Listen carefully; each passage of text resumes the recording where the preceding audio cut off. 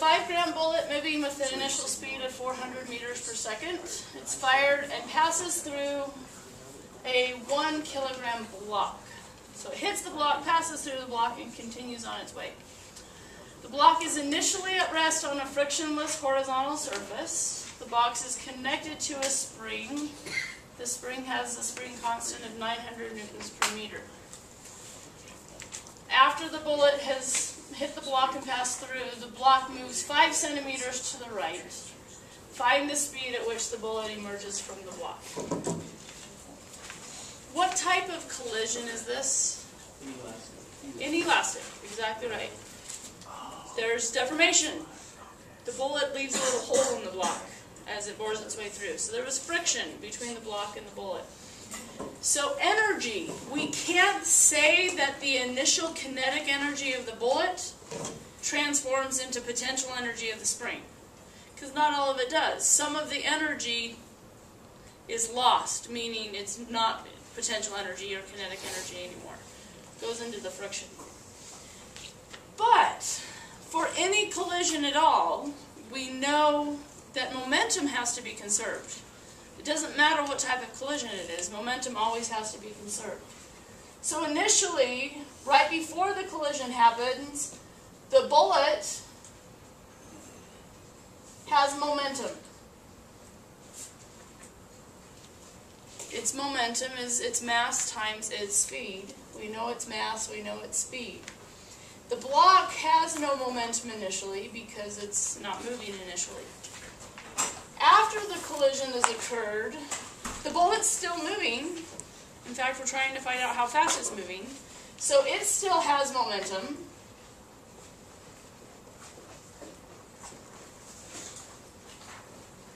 But the block is now moving.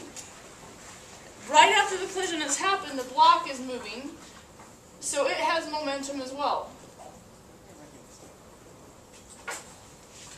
We know the mass of the bullet and the mass of the block. We know the initial speed at which the bullet was traveling.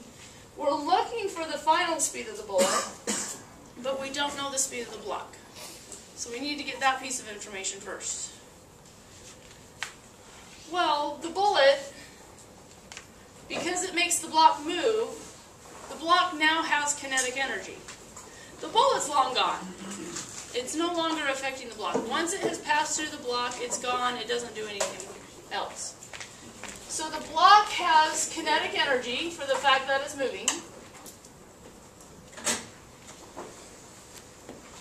This speed is the same as this one. What happens to the kinetic energy of the block now that the collision's over? Transfers to the spring, the potential energy of the spring. You know the potential energy of the spring is 1/2 kx squared. So once the collision is over, energy is conserved because there's no friction. It's on a frictionless surface. So let's see, the 1/2s cancel. Speed of the block will be the square root of kx squared over m of the block.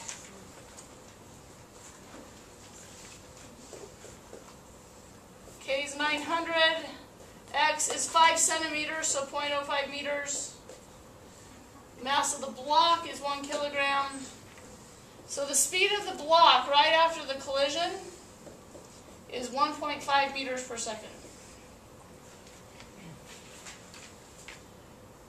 Taking this back to our momentum equation, now we know the speed of the block. We can find the speed of the bullet. Bring the momentum of the block over to the other side.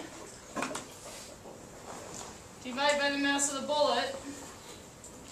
That will give us the final speed of the bullet. So the mass of the bullet is 5 grams.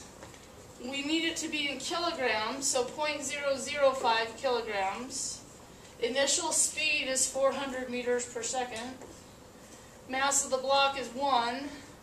The speed of the block we just found out to be 1.5.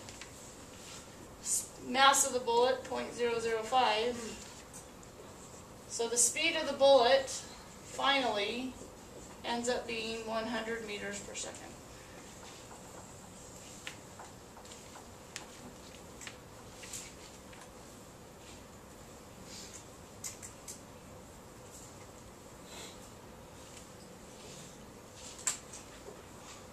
Keep in mind, the only time you can use energy for a collision itself is if it's perfectly elastic. That means the objects bounce off of each other and they do not deform in any way each other. Okay?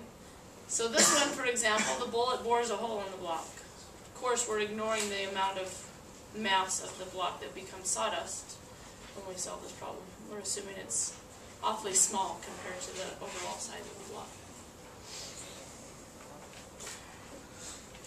Questions?